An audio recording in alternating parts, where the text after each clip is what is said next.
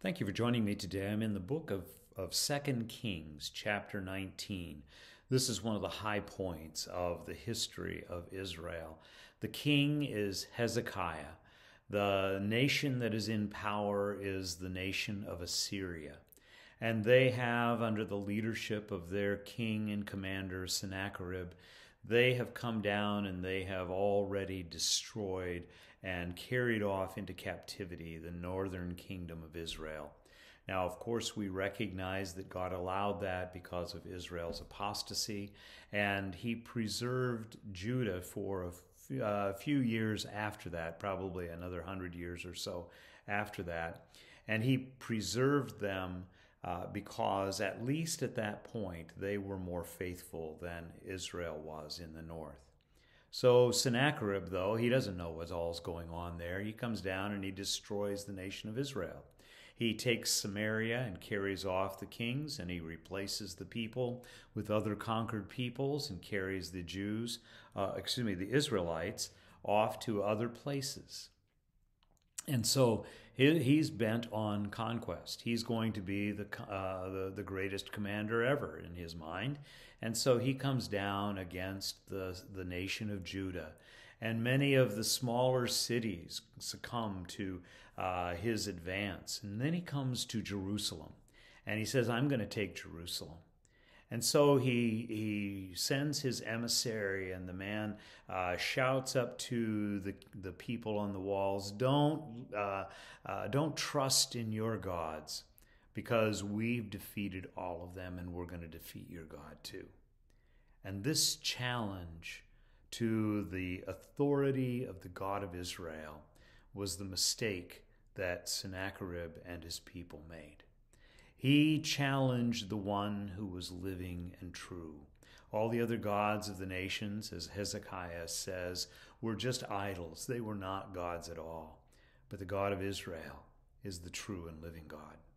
And this is what Sennacherib challenged at this particular point. Now, one of the reasons I consider this a high point is there's actually two reasons. First of all, there are three different passages of Scripture where this story is referenced.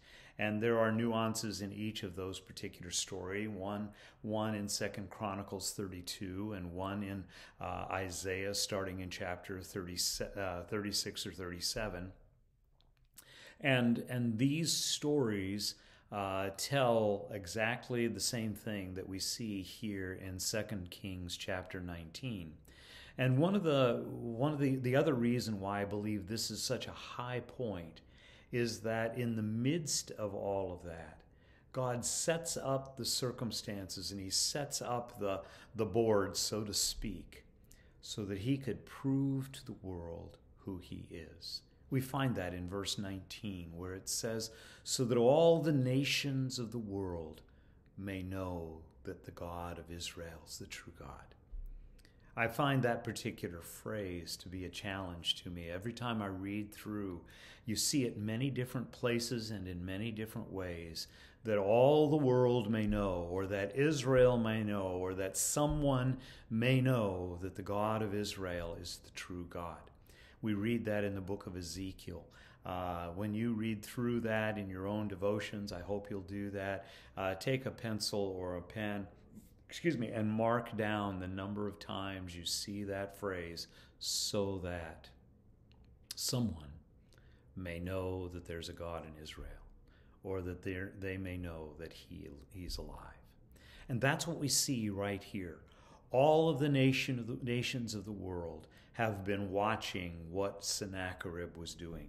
Of course, they're concerned because if they're coming in the direction of from Assyria to their own kingdom, they're watching all the way, wondering what's going to happen. What's he going to do when he gets here? So they're watching the world events just as much as we're watching the world events right now. And as he marches south and he comes to Jerusalem, and God delivers Jerusalem from Sennacherib in a miraculous kind of way, then all the world knew that the God of Israel was the true God. And they understood that. and they recognized that. And there were many who put their trust in the God of Israel because of that. Now, you'll read through that, and that phrase is found in so many different places. You find that phrase in the story of David and Goliath, of all places.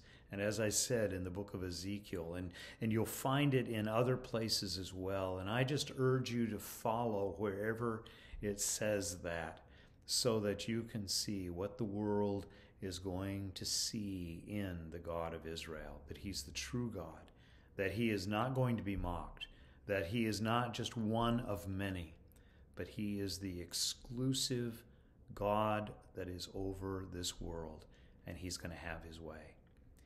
I hope that'll give you confidence as you look at our world situation, that he's going to have his way here also, and that one day he's going to appear so that all the world will know that he is God. Father, I ask you to help us to keep our eyes fixed upon you in the midst of this. Lord, we recognize that there are many threats to us.